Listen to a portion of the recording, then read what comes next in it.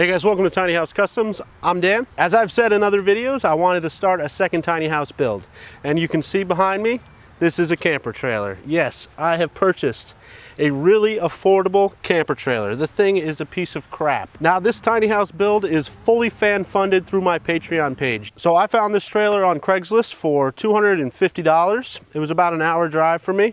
So I spent a couple bucks on gas, but I got it home safely and everything is good. The brakes didn't work, the lights didn't work. It was hazards all over the place. I put a fake registration on the back. I broke laws all over the place. Don't tell anyone though. But this behind me is a 1971 Terry something. I don't know what it is, but it's pretty old. The inside's really rotted out and it's done. But it's got a good solid frame on it, which is all I'm interested in. Now this is a 20-foot trailer from the front of the trailer to this back.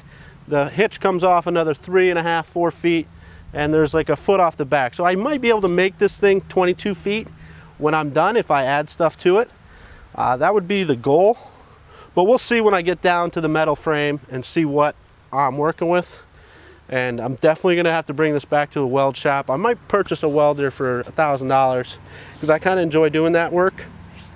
And it's, to me, buying a welder for $1,000 versus paying somebody $1,000 to do the work, I really just end up with a finished product with that versus I could end up with a finished product and a welder at the same time. So I'd rather do it myself and spend the same amount of money, but I end up with more than what I would have if I just paid somebody to do it. So when I went and picked this trailer up, I really wasn't concerned about the axles. All I was really concerned about was the main beams that run from the front of the trailer all the way to the back. There's two of them.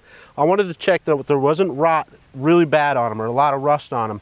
This is pretty good. It's been well taken care of over the years. It obviously has rust on it now, but it's still solid and I can build off of it. I can grind stuff off and weld stuff onto it and make this into what I need it to be. When I went there and saw it, I crawled underneath the trailer. He actually had it on a paved surface, so it was nice and clean. I was able to crawl under and look at it, and everything was very, very nice on it. When I went and picked it up, I brought everything that I could possibly need in case something bad happened. I was worried that I was gonna have a blowout on the tire, so I brought a socket set that would have everything I could possibly need to fix any problem I would have here.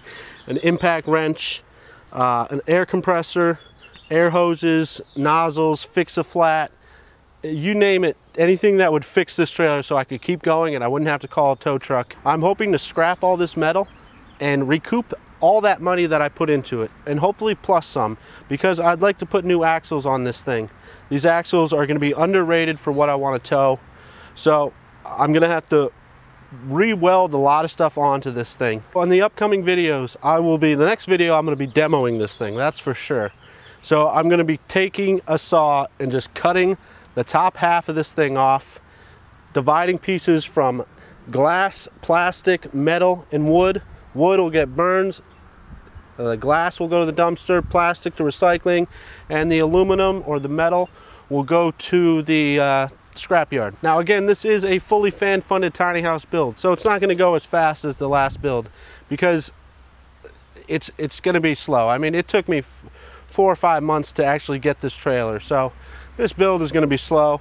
There's going to be a point though where I'm going to have to save a lot of money so I can get it framed and closed in, weather tight, so that I'm not damaging the work that I've already done, because I will be building this outside like I did my other house.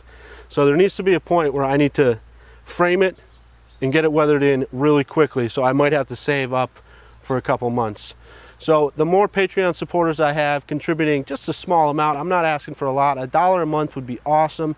With that $1 a month, you're getting access to all my videos prior to the release date, as well as this build too, which this build might stay on Patreon only. It probably will end up going on YouTube, but this is all because of you, my Patreon supporters. So thank you so much.